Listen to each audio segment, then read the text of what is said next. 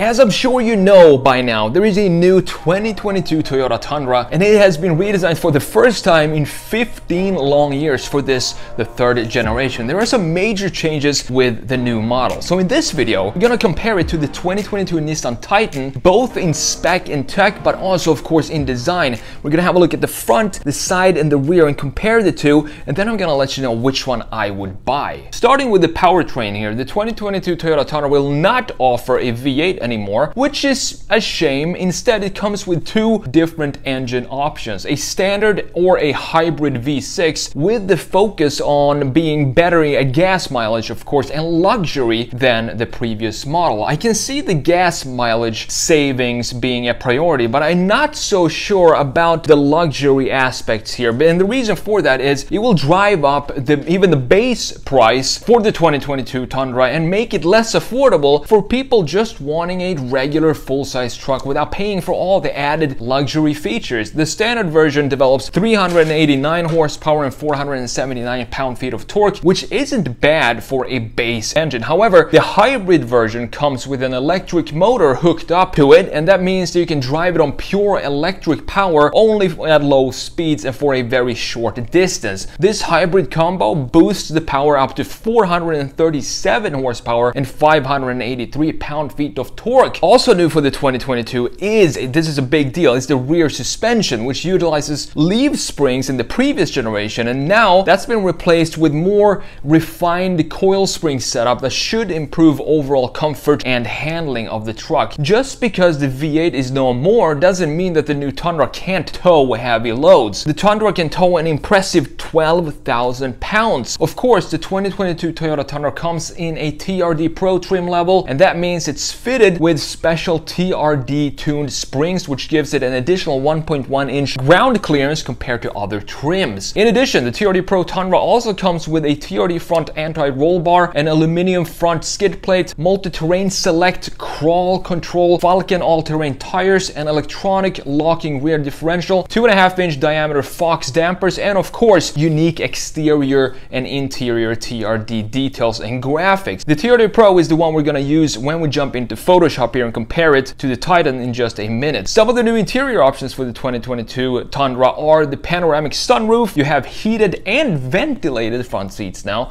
a heated steering wheel and rear sunshade, and a digital gauge cluster. So the Nissan Titan, still has the V8 engine for the 2022 model year. However, that's also the only option they offer for the Titan. This beast of an engine is a 5.6 liter V8 with 400 horsepower, and it comes standard in every single 2022 Titan. If you like power, you'll love the Titan, but if you're more concerned about fuel economy, you might want to look somewhere else at other options. Unlike the Tundra, four-wheel drive comes standard on all Titans, whereas in the Tundra you get two-wheel drive as standard with four-wheel drive as an option. You would think since the Titan has a bigger engine than the Tundra, it will be able to tow more. Incorrect. With the standard tow hitch receiver, the Titan can only tow 10,880 pounds, still a lot of weight, but less than the Tundra with its 12,000 pounds. And of course, the Titan for 2022 doesn't get nearly as many changes as the Tundra did for 2022, and that's okay because the design language here of the Titan it still feels kind of fresh,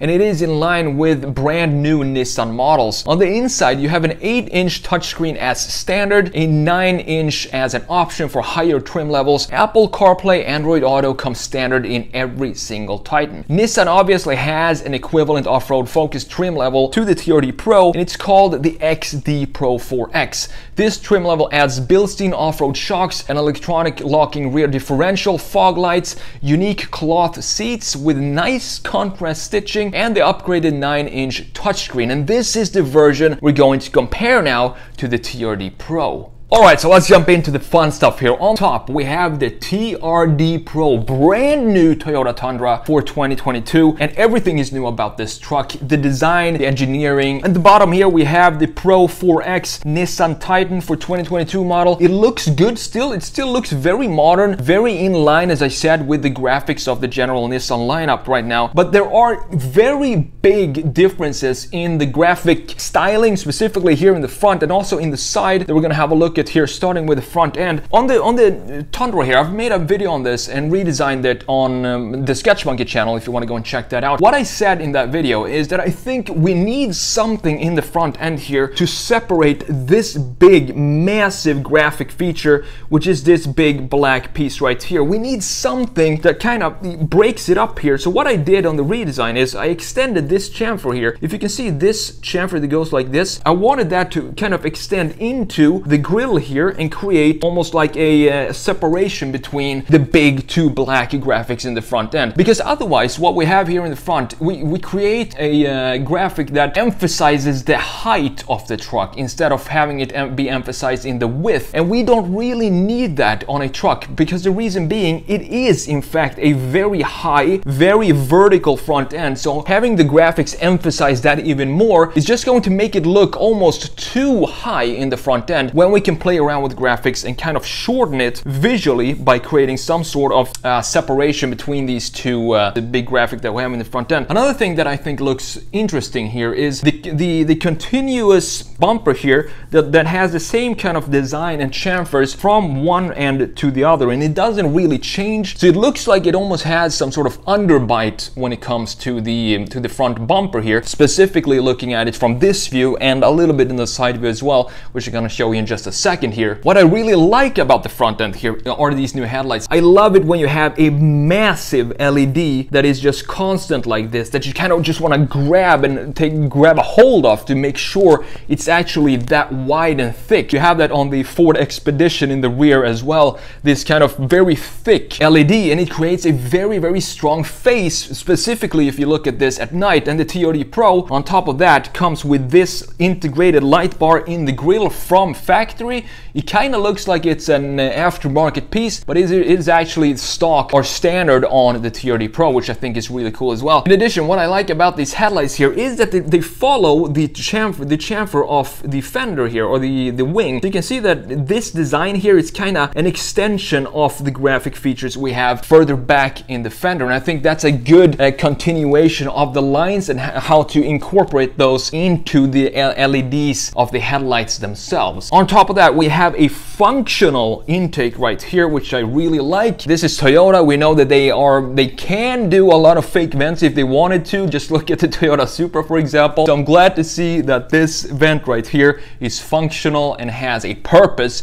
instead of just adding some plastic stuff onto the front end. Looking at the Nissan Titan here, this looks more like less of a truck design, less of a very geometric design, and more of a almost SUV style in the front end of the Titan, and I really like that. It's a different approach that we rarely see on full-size trucks. We still have this sticking out on top of the hood. What I would do maybe is just to bring it down in line with the headlights right here, so we have a clear separation between the hood stops and where the face of the car starts, and not have this sticking out and intruding on that piece of surface, which is the hood. That's just a detail. I'm not sure how it will look if we just remove the top part of the grille there and have it be in line with the headlights. It is a full-size truck, so trucks usually want to have this imposing grille, which is totally understandable. But as you can see here, these are pretty much the same height in the front end, but the Tundra looks so much higher just because we don't have anything cutting off the front end graphics in the front, which we do have here. A clear separation with a something that is body colored that reduces the overall height impression and visually how high the front end looks. It really helps a lot to have something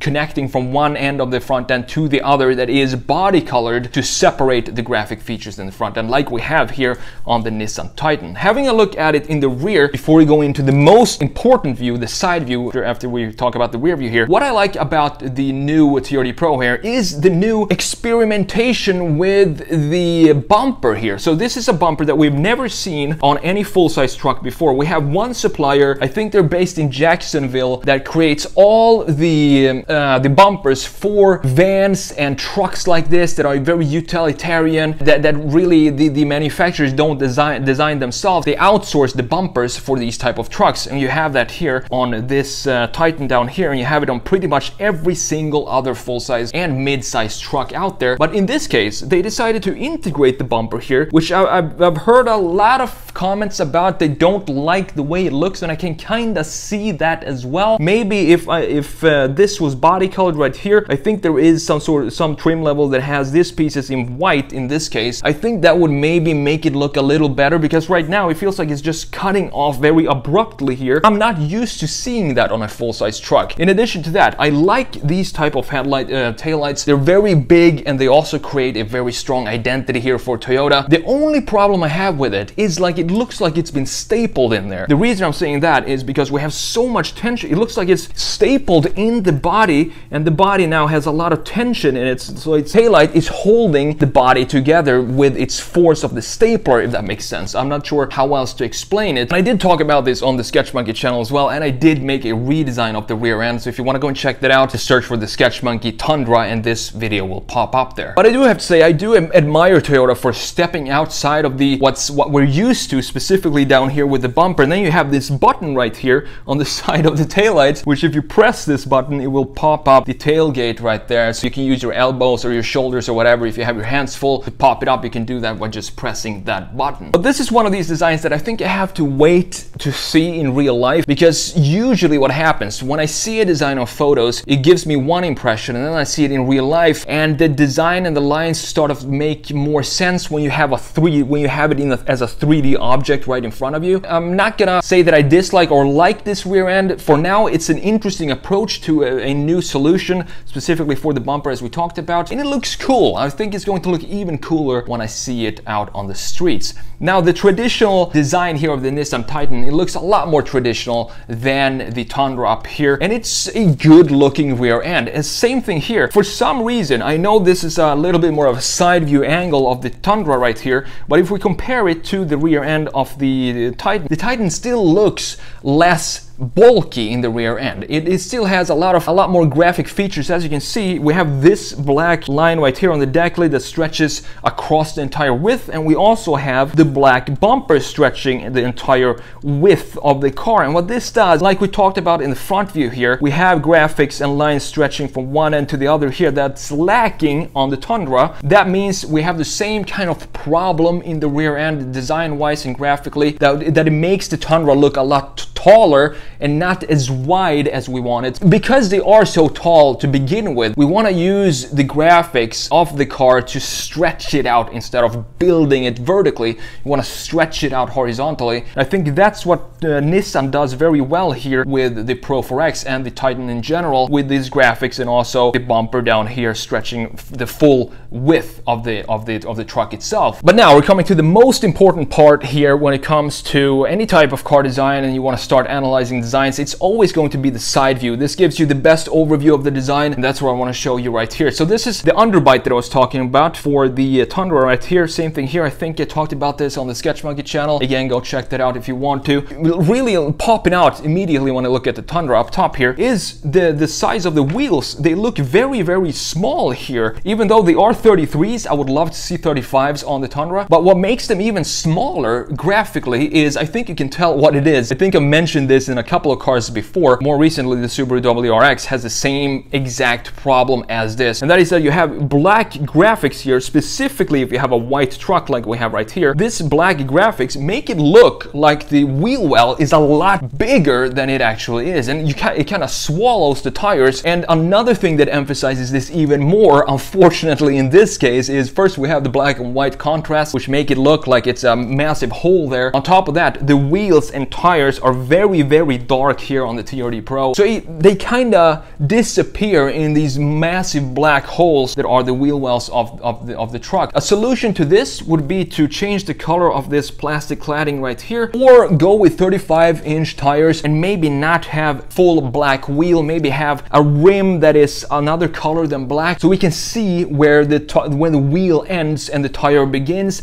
and also where the body starts and the tire ends as well. So we want to have a little bit more separation between those two. But in the side view here in general, it looks pretty good, this Toyota Tundra. One thing I miss from the previous generation, which is a kind of important deal when it comes to design and having these three boxes like we have any truck being built up with. We have box number 1 right here in front, so this will be box 1. The greenhouse would then be box 2, and then we have box 3 being the bed. So we want to have some sort of connection between these three boxes. We want to have one line or one graphic graphic that connects these three boxes. And I think that's lacking here. We did have it on the previous generation Tundra. We had a strong shoulder line that went like this from the start to the rear, and it connected everything. And then you can do whatever you want in between here, but we still have a line that kind of connects everything. That's lacking with the Tundra here in the new version. You can see we have very stark graphics right here stamped into the fenders of the car, and they don't really connect with each other anywhere. You have this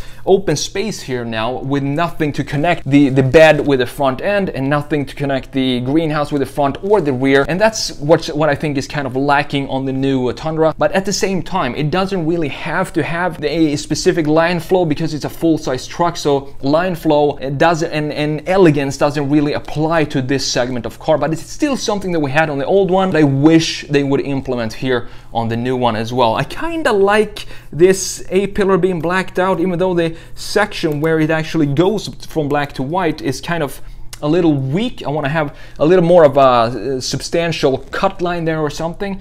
But overall, it's a cool design. I wish they would work a little bit more on the front bumper here and make something more dynamic than this, because now we have the same kind of chamfer here as we have right here, and it creates a heavy front. It looks like the weight of the front end is hanging very low when you have that type of design in the front. Looking at the Titan here, as I said in the front end, it looks more still here from the side view as a SUV or almost like a like a regular car design in the front end and not a full-size truck. It's a good looking truck. What I like here is if you look at the Toyota up here, we have this line in the fender stretching from kind of in the middle of the rear fender right here, and it doesn't stretch all the way back, so it doesn't even connect to the rear or to the greenhouse or to the front. Here at least we have it being stretched to the rear, so it wraps around the rear here. Same thing with the front, it goes into the grill here, and these are two lines that I think creates a little bit more of a connection that we have on the Tundra up top. So overall, which one would I choose and which one would I buy based on the design? I have to say it's very hard to tell at this point because I haven't seen the Tundra